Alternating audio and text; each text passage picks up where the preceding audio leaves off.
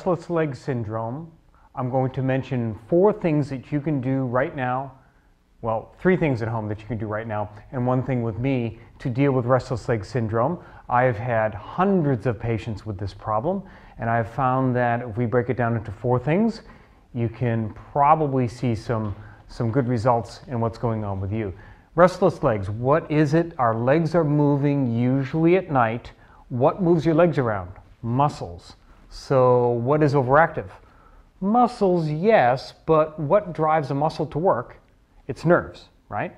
So in essence, we have overactive nerves and overactive muscles, and that causes the restless leg syndrome that we have usually at night.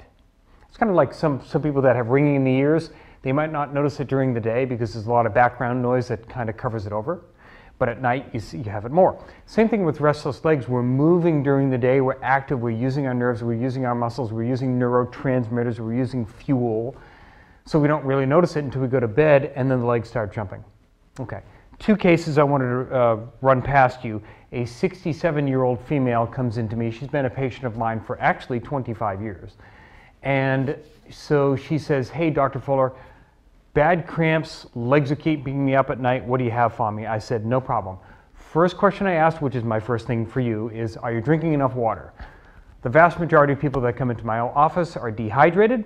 If we increase their water and have them drink half their body weight in ounces, most of that water in the morning and the afternoon, and less in the evening, so you don't have to wake up and go to the bathroom in the middle of the night, we asked that. Sure enough, she's a good water drinker. That wasn't it. Second, I said, "Are you taking any calcium supplements?" That's going to be number 2. Calcium supplements, she said yes. "Are you taking any magnesium?" She said no. I said, "This is my advice now. Check with your doctor if you've been told to take calcium." So this is that. I said, "Stop taking your calcium, start taking magnesium." She did that within a few days. Legs are much better, cramps are down, sleeping through the night much, much better. This was now several months ago. She has completely stopped her calcium, continued with the magnesium. She's doing great. Second case, very similar, 55-year-old female. She would basically say, "I don't have necessarily restless legs, Dr. Fuller, but I have muscle tension at night."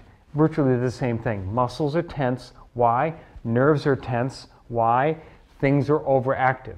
Okay? I told her the same advice. "Are you taking calcium?" "Yes." "Are you taking magnesium?" "No." So I flip-flopped that. I said, "Stop the calcium, start taking magnesium." Sure enough, within just a couple of days, she started getting better. Within a week, a lot better.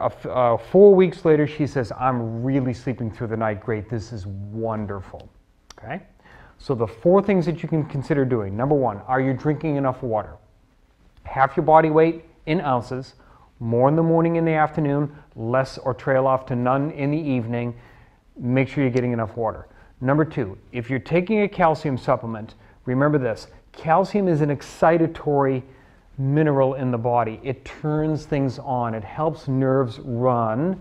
It makes nerves go in the brain and in the periphery. So if we have too much calcium, which many of us have, too much calcium, in other words, we're taking in too much calcium, including the supplements, that can turn things on and not have a chance to shut them down.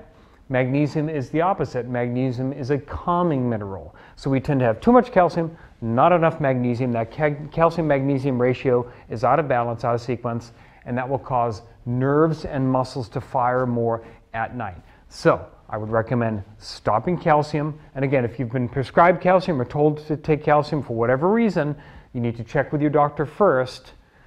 But I find that the vast majority of people that are taking calcium are under the assumption that taking calcium supplements is important for strong bones. And that's not true. We think that when we swallow calcium pills, that calcium is going right into our bones and we're getting strong bones after that. And that's not the case. Because for decades in the United States, we've been waging war against osteoporosis. How has that worked out for us? Not so well. So stop the calcium, start taking magnesium. How much magnesium? You want to be taking several hundred milligrams. Depending on your body weight, size, and so forth, and tolerance, you need to play with that. It's going to take probably 300-400 milligrams for a lot of you to see a change. I have many of my patients on 600 to 700 milligrams per day. I do recommend splitting up the doses, and some in the morning, some at night. Some of you might have to play around and take all of it in the evening around dinner time to get maximum benefit at night. So just work with that. I recommend the forms of magnesium matter. I've talked about this in other videos. Magnesium malate is good. Magnesium glycinate is good. Magnesium threonate is good. Magnesium citrate can work for a lot of people. Just be aware that it can cause some loose stools in some of you.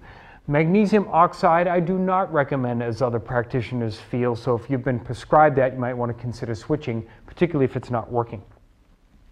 The third thing, because I told you 4 things, 1 is water, 2 is stop your calcium, take magnesium. Number 3 is if those things don't work, I find chiropractic care works for a lot of people. If the lower back, specifically the lower back, but it can be the neck, if the lower back has misalignments and problems in it, that can crank up the neurology in the lower back area, which is going to send more nerve messages down into the legs, cranking up the muscles. So I find a lot of people, if they get under chiropractic care and address their lower back misalignments appropriately, that will help them sleep at night.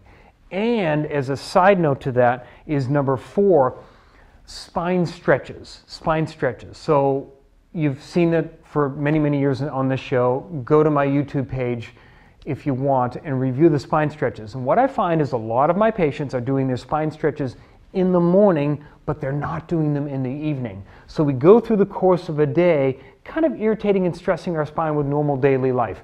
Driving, sitting, working, bending, lifting, kids, cleaning, workouts, whatever it might be. And at the end of the day, we've built up some pressure and stress in our spine, but we haven't undone some of that.